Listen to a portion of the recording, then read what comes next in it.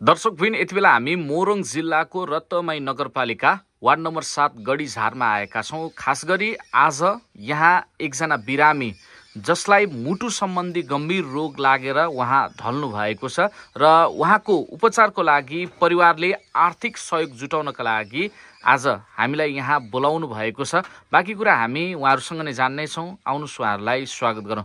स्वागत छ। नमस्कार यहाँहरूलाई। नमस्कार हजुर। नमस्कार। सर्वप्रथम बुवा तपाईँले आफ्नो परिचय दिनुहोस् न।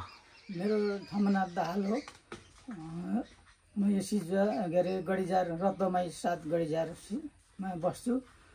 मेरो चाहिँ घरमा चाहिँ अहिले श्रीमतीले मुटुको रोगले ग्रसित बनाएकोले गर्दाखेरि आर्थिक समस्यामा परेको छु र उपचार गर्नको लागि आर्थिक समस्या भएकोले गर्दा लान सकिरहेको छैन।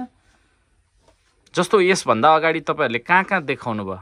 यहाँभन्दा अगाडि मैले विगत माघदेखि नै मैले विभिन्न हस्पिटल कोशी, मोरङ सरकारी, नोबेल, टिचिङ समेत मैले देखाइसकेको, तर टिचिङको सबै दबाईहरूले काम नगरेपछि लास्टमा मैले घोपा लगेर हस्पिटल आइसियुमा भर्ना गरेपछि अहिले अलिअलि चाहिँ हो कि जस्तो, तर दबाईले काम गरिरहेको छैन र घोपा हस्पिटलले चाहिँ हाम्रो उपचार यहाँ सम्भव छैन, तपाईँहरूले काठमाडौँ लानु भन्नुभएको हुनाले र दसैँ पछाडि नै लानु भन्नुभएको थियो, तर आर्थिक अवस्था कमजोरी भएको र आर्थिकको समस्याले गर्दा लान सकिरहेको छैन।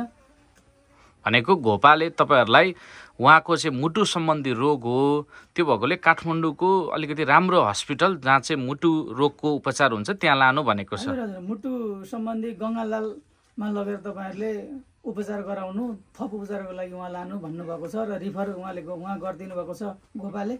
तर अब आर्थिकै समस्या छ र निकै ठुलो रकम लाग्ने उहाँहरूले बताउनु भएको छ।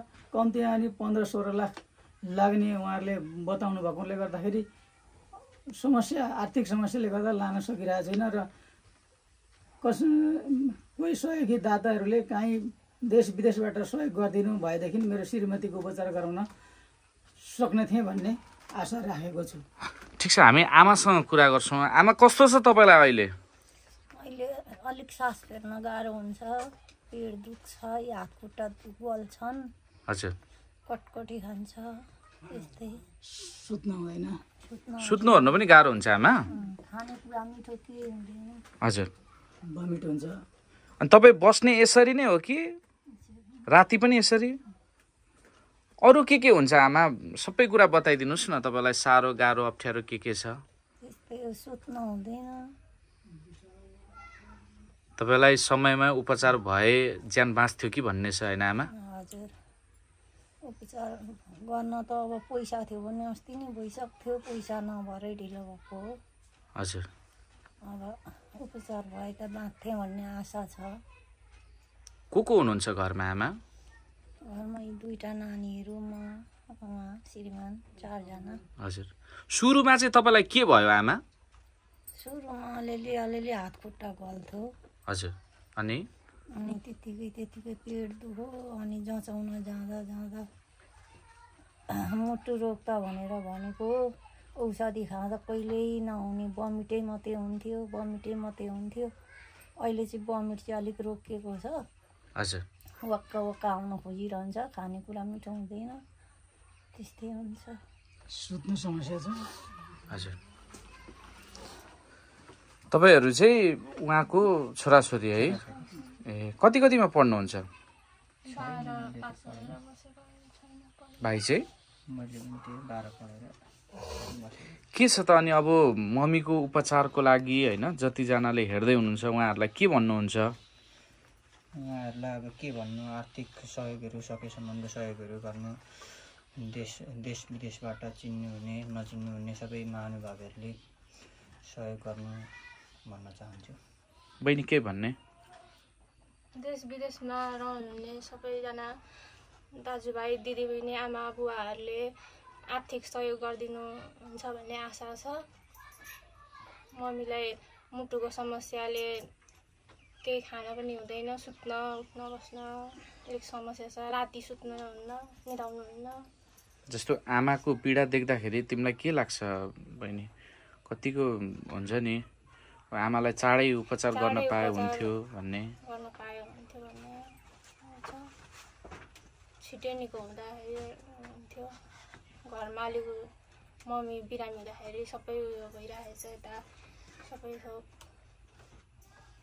अरू के भन्नु घर चलाउन गाह्रो छ घर चलाउन गाह्रो भइरहेको छ सहयोग गरिदिनु भएदेखि छिटै उपचार हुन्थ्यो भन्ने आशा छ भाइ केही काम गर्छौ कि पढाइ छैन अहिले यतिकै घरमा अहिले घरमा यति बुवा के गर्नुहुन्छ हजुर म त अब बाहिर यसो साहुहरूको काम गरेर बस्छु बाहिर हजुर अनि बेला बेला घर आउँछु बाहिर काम नगरेर त उपाय छैन होइन घर चलाउनु पर्यो यो जग्गा पनि अर्काको आफ्नो होइन हजुर हामी सुकुम्बासी हौँ जग्गा जम्मी आफ्नो नाममा छैन हजुर त्यसले गर्दा घर चलाउनु त पर्यो केटाकेटी दुईवटा छन् बुढी बिरामी श्रीमती बिरामी त्यसले गर्दा बाहिर बसेर यसो दुई चार पैसा कमाउँदैछु हजुर अब त्यसले पनि धानिरहेको छैन उपचार गर्न गाह्रो छ केमा काम गर्नुहुन्छ हजुर म एउटा सानो उद्योग छ सानो कापी बनाउने उद्योगमा हजुर यसो बजारतिर यसो कुद्ने पैसा साहुहरूको पैसा उठाइदिने काम गर्छु